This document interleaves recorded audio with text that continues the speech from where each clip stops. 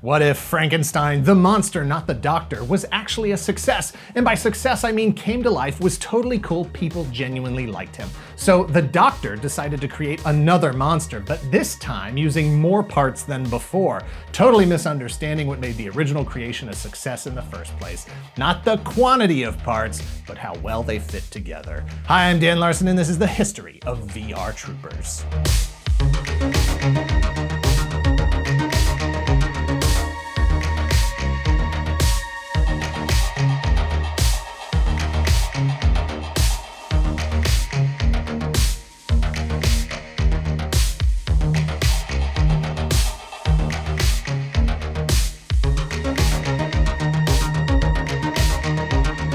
Thank you to Unbounce for sponsoring this video. Unbounce is the leading landing page builder platform that helps you convert more visitors into leads, sales, and customers. Where would any of us be without customers? Unbounce Conversion Intelligence enhances your marketing intuition with AI insights to ensure the best campaign performance every time, every single time. But Dan, what does that even mean? Look, you can build beautiful, high-converting landing pages with no coding required. With their easy drag-and-drop builder and all-you-can-eat buffet of 100+ landing page templates, you can bring any campaign vision to life in a fraction of the time it would take with a developer. You can earn up to 30% more conversions with their latest AI-powered feature, Smart Traffic, and not for nothing, but Unbounce is the #1 landing page platform for over 15,000 brands, including Zola, Later, and Hootsuite. Thank you again to Unbounce for sponsoring this video. Click the link below or go to unbounce.com/toygalaxy and use promo code toygalaxy to get 20% off your first 3 months. That's unbounce.com/toygalaxy and use promo code toygalaxy for 20% off, or click that link below. VR Troopers is a live-action superhero television series that ran for 92 episodes over 2 seasons from 1994 to 1996. It is related to Mighty Morphin Power Rangers the same way fettuccine alfredo is related to macaroni and cheese. Fair warning, I wrote this script while I was waiting for dinner. Ryan Steele, Caitlin Starr, and JB Reese are 3 late-stage teenagers. I don't want to say with attitude, but they are certainly attitude-prone. They are 3 friends living in a place called Crossworld City, California, which is practically... It is based on a real city in California, even though it isn't a real city in California. All 3, along with Ryan's dog Jeb, hang out, train, and sometimes work at Tao's Dojo, the local karate academy run by their friend and sensei Tao Chong. Caitlin works at a local newspaper called the Underground Voice Daily, where her work frequently finds her exposing billionaire developer Carl Zichter's attempts to remake Crossworld City 1 building at a time. 10 years ago, Ryan's father, Tyler Steele, disappeared while conducting some top-secret research into virtual reality. Virtual reality, it turns out, is not what we have understood it to be. It's more like an alternate reality. Virtual reality is a parallel dimension full of mutant robots that are trying to find a way into our dimension to take over. Hell of a thing. One day, Ryan, JB, and Caitlin are summoned to a secret laboratory wherein the near-life holographic artificial intelligence Professor Horatio Hart resides. It's so much like the real thing in just about every detail, almost as good as the actual man himself. In life, Horatio Hart was a friend and collaborator of Ryan's father, Tyler. Horatio tells the story of Tyler's work into the interdimensional ramifications of the highly advanced virtual reality work that he was conducting. It resulted in Tyler's disappearance and, essentially, Horatio's rebirth as a digital entity after an evil being called Grimlord breached the reality barrier that keeps the 2 dimensions separate. Professor Hart is, for all intents and purposes, the Zordon of the series. He provides Ryan, JB, and Caitlin with information as well as new battle suits and vehicles and weapons they will need in the fight against Grimlord, the evil ruler of the virtual reality dimension. Because the fight has already begun, evil is on the verge of making sufficient gains. Spoiler alert, Grimlord is Carl Zichter, and he is preparing the way on both sides of the reality barrier for a full invasion of his entire army. Ryan, the leader and most disciplined martial artist, JB, the science and computer whiz, and Caitlin, the photographer and journalist, must utilize their new virtualizer pendants, say the words Trooper Transform, and become VR Troopers. Guardians of the reality barrier, it's going to take everything they have to fight for this dimension and, with any luck, find Ryan's father. VR Troopers was produced by Saban Entertainment in cooperation with Toei Company and Cyberprod. It premiered in the US in September of 1994, just a year after the previous collaboration between Saban and Toei, Mighty Morphin Power Rangers. Mighty Morphin Power Rangers was pretty much an overnight success. Saban's production had successfully utilized licensed footage, costumes, and props from an existing Japanese television show called Kyoryū Sentai Zyuranger. Recut it with new script, American actors, and new branding, the whole equaling far more than the sum of its parts. With the formula in hand, Saban's team raced to replicate the success with a second project. Power Rangers was a quick and cost-efficient way to produce a show, but there was no way to know how long the window of opportunity would remain open with the American audience, nor could they stop any other studios from doing the same thing with other Japanese shows. Hello. The first draft of VR Troopers was a show called Psycon. The character of Adam Steele would merge with a cyborg called Psycon, as opposed to being inside a high-tech battlesuit. Grimlord was Cyrus Riker instead of Carl Zichter, and he commanded an army of Cyberdrones. Cyrus's son Percy and Adam had a Karate Kid Johnny versus Daniel type relationship. The focus was singular, no JB, no Caitlin. Tao Chong is still there as a mentor, but we only have one hero to worry about, only one show to borrow footage from. That concept evolved into a show called Cybertron. Yes, just like the planet where the Transformers are from. No, not related in any way. Yes, it would have been challenged by Hasbro even then. In this version, Adam Steele was played by Jason David Frank. Footage would be pulled from Toygalaxytv Metalder or Superhuman Machine Metalder. Your pronunciation may vary. Again, a singular character fighting war drones led by Grimlord. Grimlord is Cyrus Richter in our world. He has a son named Percy who is in a Karate Kid Johnny versus Daniel type relationship. Tao Chong is back. Tao has a daughter named Mia, and this version has its own Bulk and Skull in news reporters Elmo and Scuzzy. Professor Hart looked more like Albert Einstein and was programmed by Ryan's father. Some of this version persists to this day on copies of the official Power Rangers fan club video, where the CG Einstein version of Hart is still used, and of course you can watch it here on YouTube. VR Troopers was produced in a similar manner to Mighty Morphin Power Rangers. Borrow existing footage from Toei shows, recut, recast, redub, rebrand. In this case, Season 1 featured footage from two different shows, 1987's Superhuman Machine Metalder and 1986's Dimensional Warrior Spielban. The rainbow-colored superhero shows that Power Rangers were based on are part of a series called Super Sentai. That series had been running for almost 20 years at the time. Each year the series reboots, changes names, themes, narratives, costumes, actors, robots, and everything else. Each show produced around 50 episodes per year. While there was plenty of material to draw from, Saban needed something that was similar to Super Sentai, but visually distinct. Saban picked Metal Heroes. Metal Heroes, like Super Sentai, was a subgenre of tokusatsu programs on Japanese television.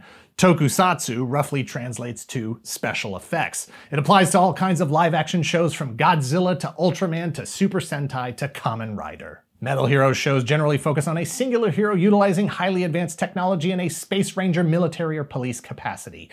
The series began in 1982 with Space Sheriff Gavan. It was followed in 1983 by Space Sheriff Shaider, and in 1984 by Space Sheriff Shaider. Space Sheriff Shaider would actually be used as Ryan Steele's Season 2 suit, making it the oldest footage in active use for a Saban production at the time.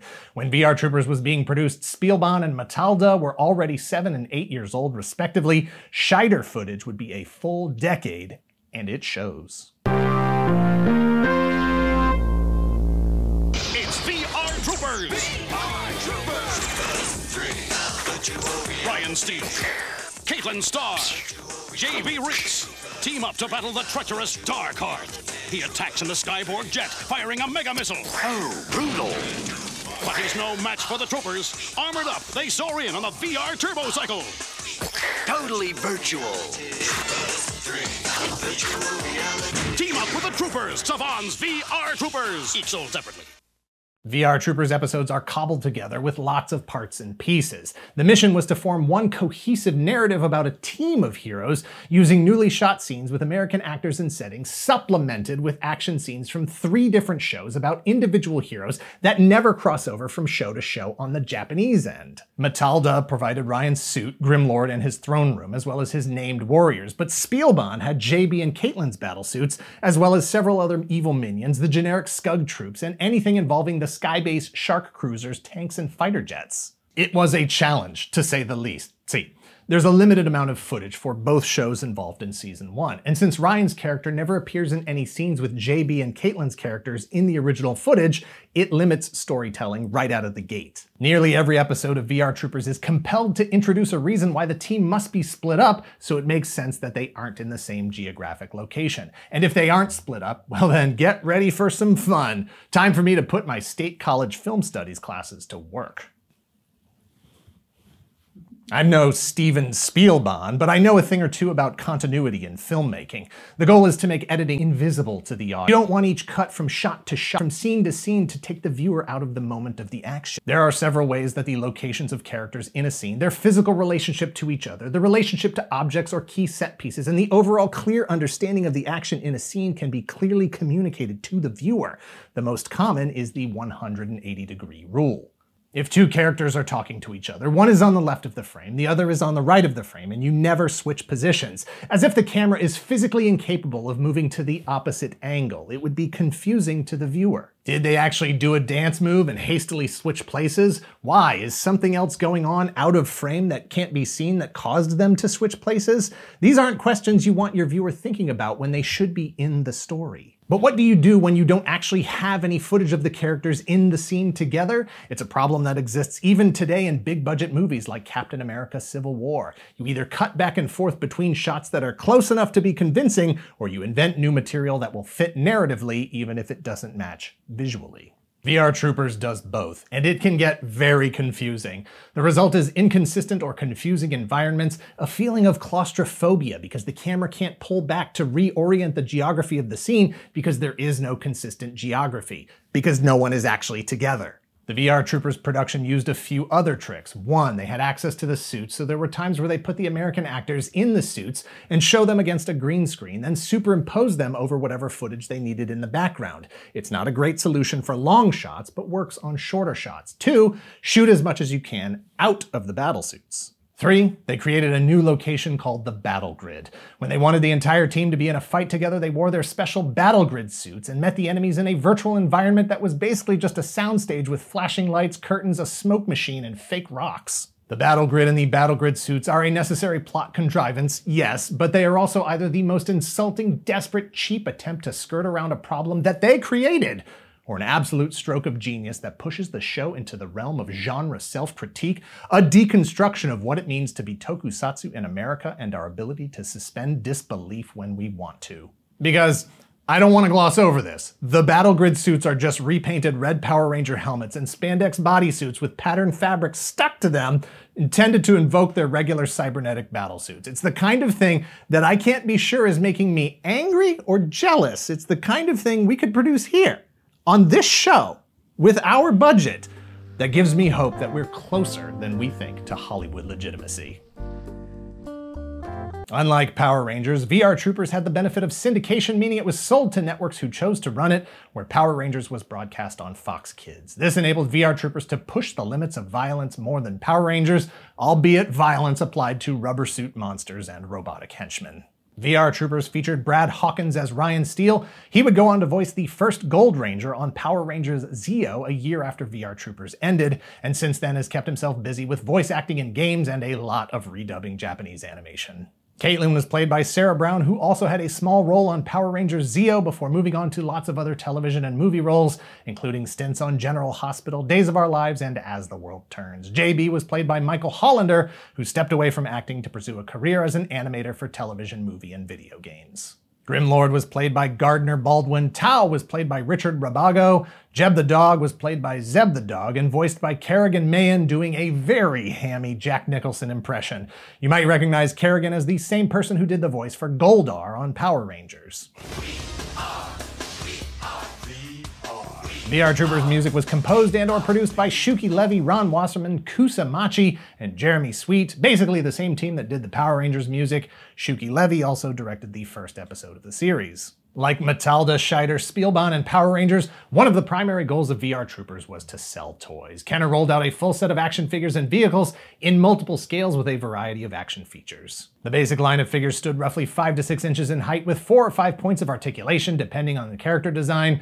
Ryan, JB, and Caitlin in their battle suits. Ryan and JB had virtual armor versions with removable armor pieces. They were paired against Grimlord's lieutenants Tankotron, Air Striker, General Ivar, and Darkheart. The VR Troopers were equipped for battle with their battle cruiser, pursuit jet, turbo cycle, fighter bike, and Skyborg jet. And I don't want to gloss over this, but they also released super deluxe battle grid suit versions of Ryan, JB, and Caitlin, complete with their spandex bodysuits and repainted Power Ranger helmets. You have to respect the commitment to the bit. And hey, if those figures aren't good enough for you, keep in mind that every Metalder, Spielban, or Shaider figure that has ever been released is also a VR Troopers figure, even if it doesn't say so on the package. Just call it VR Troopers and absolutely no one will stop you. In 1995, Marvel Comics released 5 issues of a combined Power Rangers and VR Troopers series. Not that they were in the same stories together, but their stories were in the same books together. One cover on one side, the other cover on the other side, just flip to the side you want facing out. Creators who worked on the books include legends like Carl Potts, Jimmy Palmiotti, and Fabian Nicieza. The series is not currently available in trades or on Comixology, so hit eBay or the long boxes if you want to read them. The UK audience via Phoenix Press was treated to a series of VR Troopers 3D comics. VR Troopers was featured on the Game Wizard, a handheld game system manufactured by Microgames of America.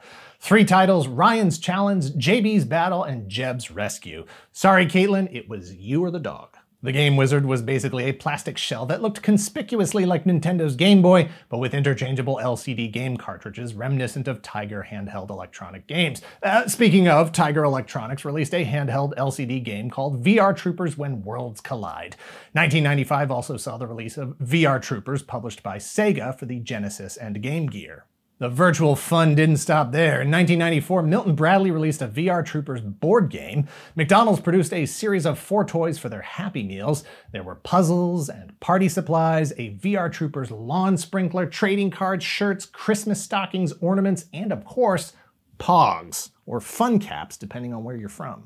VR Troopers ran into the inevitable wall that all of these series will eventually face. There's no more footage from the original series to use. In fact, after just 2 seasons of stitching things together to form a new narrative, a lot of the fight scenes and explosions had already been used multiple times. Your only choices are: 1, use the same props and costumes and start shooting your own entirely original scenes. Expensive. 2, reboot with a new aesthetic, as Power Rangers has successfully done going on 28 years now. Or 3, cancel and move on to something else. After 92 episodes, that's what happened to VR Troopers. There was no more footage to utilize from Metalder, Spielban, or Shaider. Saban was producing other shows like Masked Rider and Big Bad Beetleborgs. The Power Rangers had a spectacular big-budget box office feature that, despite the reviews, was a financial success. Some episodes of VR Troopers were released on a series of VHS tapes. In October of 2012, Season 1, Volume 1 was released on DVD by Shout Factory. Season 1, Volume 2 followed in January of 2013. Season 2, Volume 1 hit in May of 2013, and then the rest of it was canceled due to low sales. Until January of 2014, when Season 2, Volume 2 was finally released. You can track those down if you want the security of physical media, or you can purchase them digitally through platforms like Prime Video, iTunes, or Apple TV. You could have watched it on Netflix, but it left in February of 2021. For the diehard fan, I recommend watching it on a browser on your favorite VR headset. There is no current reboot or continuation of VR Troopers. Saban was purchased by Disney. The Power Rangers franchise is owned by Hasbro. VR Troopers as a trademark, per the extent of our research, is currently showing as abandoned. If anyone could revive it at this point, it would likely be Hasbro's production studio, Allspark Entertainment. And while there does not appear to be any movement on that end, it is worth noting that some of the Metal Heroes characters have shown up in recent seasons of Power Rangers. As long as Hasbro has a financial stake in preventing any encroachment on their Power Rangers territory, they will continue to exert their legal rights to reinvent those characters in a proprietary manner to ensure that their Japanese history and identity is never known to American audiences. I may be taking this a little personally. I'm gonna take 5, and then we'll do the close.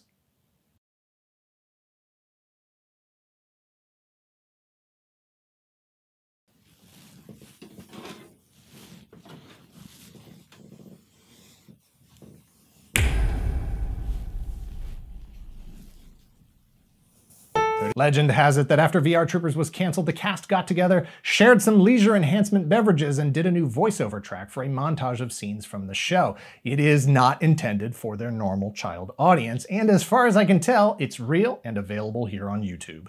Fans have kept the legacy of VR Troopers alive, whether it's in the form of homemade virtualizer cosplay props or homage toy designs like Toy Pizza's Meta Ruda Rift Killer action figure. Technically, yes, a Metalder homage, but we covered this before. It counts. VR Troopers is the predictable result of the incredible success of Power Rangers, a show that brought the same energy, the same ingenuity, the same built-in aesthetic to an audience that was absolutely asking for it. More ninjas, more robots, more mutant monsters, more near-future speculative science fiction, more blinking console lights, more floating digital heads, more of everything. Turns out that even though the audience wanted more, there was a limit to how much more. Looking back now, from the future, the show that set the formula, that paved the way, Mighty Morphin Power Rangers, was the only one that could transcend the generations. It's possible that somehow, someway, VR Troopers could have been the series to connect with the mainstream audience outside of Japan in a durable, lasting, financially profitable way. Perhaps if we can find the reality barrier, we can build a bridge from there to here, blend the two together from virtual reality to a mixed reality where the VR Troopers fight on. Ooh boy.